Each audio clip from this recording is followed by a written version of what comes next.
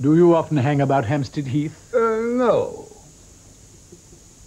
But on your excursions, however rare, on your rare excursions, you hardly expect to run into the likes of me, I take it. Hardly. I often hang about Hampstead Heath myself, expecting nothing. I am too old for any kind of expectation. Don't you agree? Yes. A pitfall and snare, if ever there was one.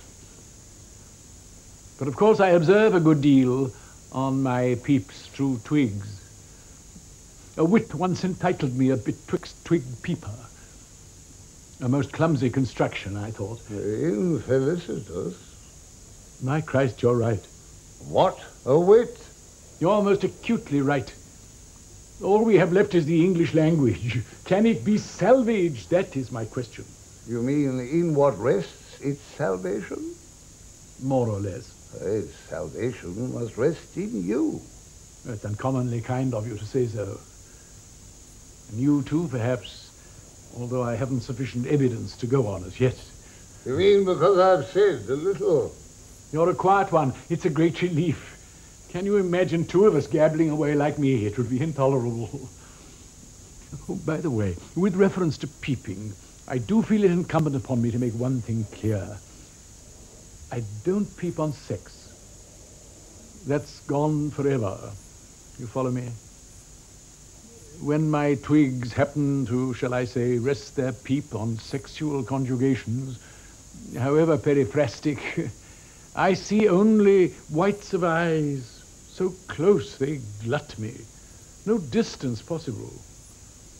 And when you can't keep the proper distance between yourself and others, when you can no longer maintain an objective relation to matter, the game's not worth the candle, so forget it and remember that what is obligatory to keep in your vision is space.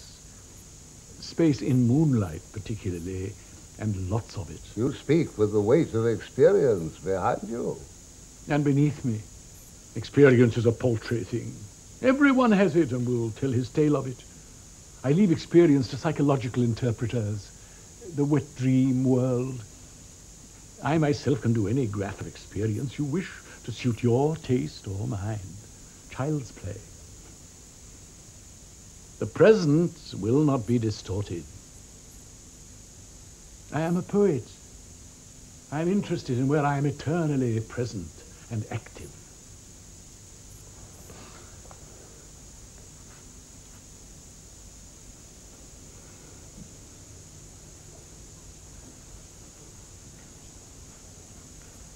I have gone too far, you think? I'm expecting you to go very much further. Really? That doesn't mean I interest you, I hope. Not in the least. Thank goodness for that. For a moment, my heart sank.